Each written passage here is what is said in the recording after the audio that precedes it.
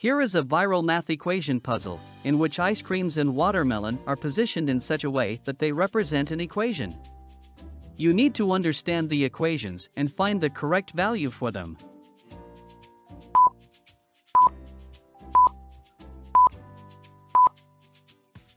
Initiating with equation 2.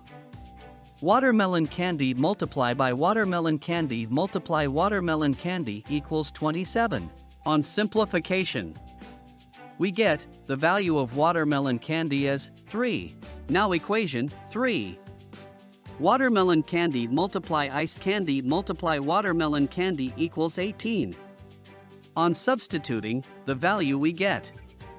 The value of ice candy is 2. Now similarly solving equation 1. Ice candy multiply ice candy multiply ice candy equals ice cream cup. Substituting the value we get. Ice cream cone as 8. Moving for final equation 4. Ice cream cup plus ice cream cup plus ice cream cup equals question mark. Substitute the value.